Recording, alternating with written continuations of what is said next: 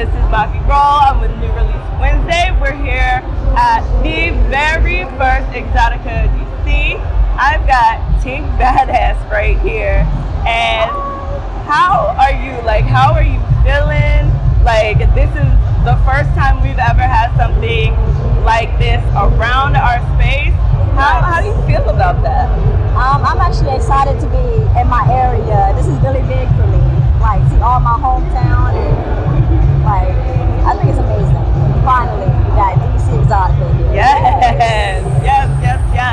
And do you do a lot of these types of events? And if so, how do you prepare for these events? This is actually my first time being here, so I've never been to an event like this. This is the very first time for me. Yes. So I'm very excited about it.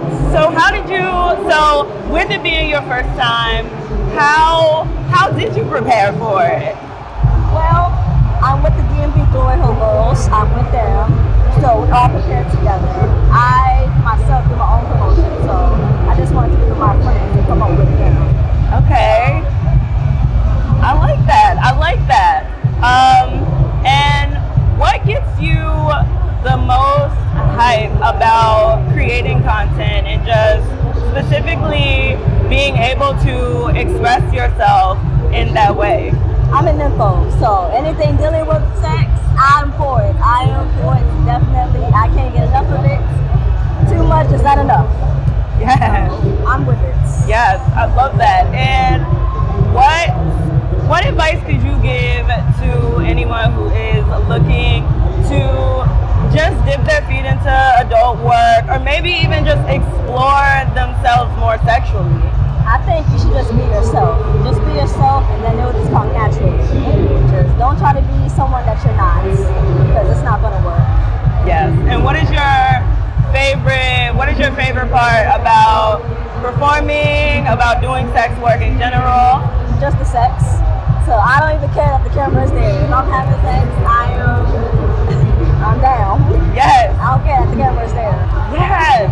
And just for me, because I'm a music head, what kind of music maybe gets you hype or gets you in the mood? So golf music. Yes.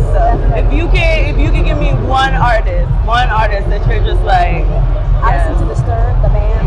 Ooh. So I listen to them a lot. Yes. I have the whole album in my phone.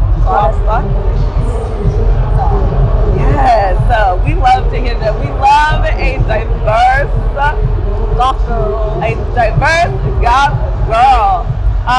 And what would you say is the thing that makes you unique and the thing that makes you stand out in maybe now a more saturated adult community? I think just be alone sets me apart from everybody else. My look, definitely.